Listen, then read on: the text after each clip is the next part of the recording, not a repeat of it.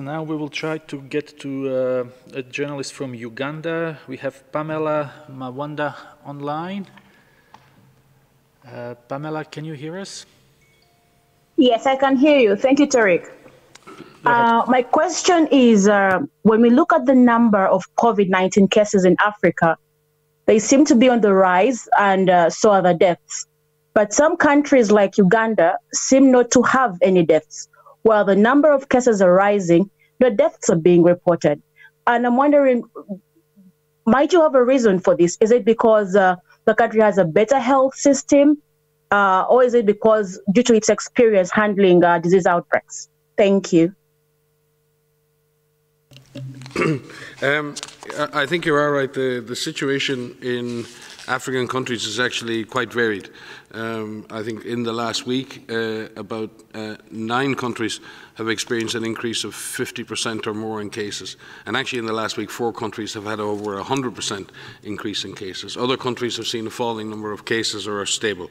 So no more than in other parts of the world we see a different pattern. What we haven't seen so far is very high number of deaths in any country. And that's to be, number one, really welcomed. And it's a credit to the systems in countries that they're picking up cases and are able to treat. Africa also benefits, as in much of the developing world. The median age, I think, in the African continent, 50% of the population are 18 or younger, and only 15% of the population are actually over the age of 18. And therefore, the age profile of the population, and if you look at the profile of high morbidity and fatality around the world, that profile has been very much in the older population. The fact that there are a very low number of deaths may reflect that, but it doesn't in any way reduce the chance that the disease will spread. And within Africa, there are many, many highly vulnerable groups, particularly in refugee camps and others, and we need to see the impact of this disease in more vulnerable people. And we don't know what the impact of this will be in undernourished children with chronic malnutrition. We don't know what the impact of this will be in overcrowded refugee camps. So there's a lot still to be learned. And we've had surprises. And remember, in other countries, we've had, in some senses, the surprise of the impact in long-term care facilities. We've seen the impact in dormitories in places like Singapore. This virus can surprise, so we need to be careful not to make assumptions around that. But again, countries in Africa need to be commended for the rapid way in which they develop testing capacity, trained laboratory technicians. They've utilised their existing surveillance systems, including polio surveillance and surveillance systems designed to pick up childhood illnesses. And they've adapted those to pick up early warning syndromic systems to pick up suspect COVID-19. And we've been working, as many other agencies have, with increasing capacity to treat cases. There are significant gaps in capacity in African countries for intensive care, for the ability to deliver medical oxygen, ventilation and others.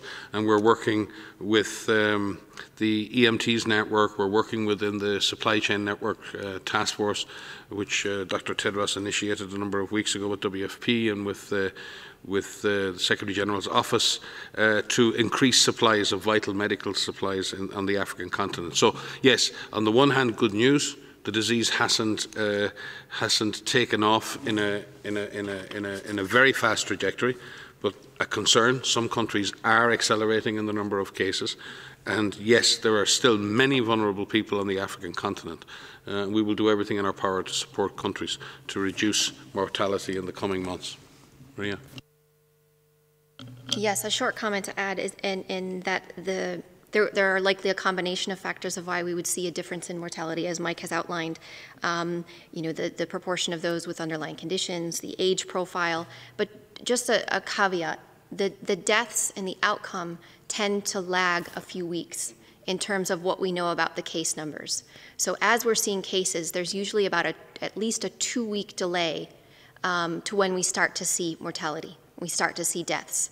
So On the one hand, we could be seeing, that people are being identified earlier. You have testing capacities in place. The proportion of people that may develop severe disease could be lower because you have a younger age profile. You have fewer people with chronic conditions like diabetes or obesity or chronic heart disease.